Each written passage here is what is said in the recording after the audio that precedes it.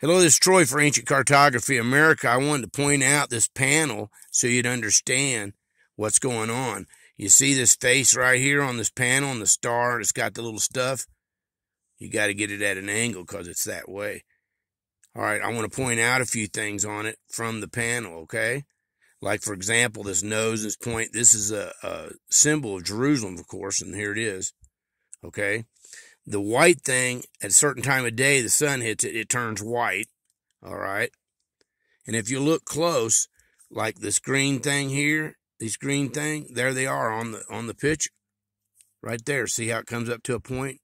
There's one of them, all right? And they're pointing towards this or whatnot.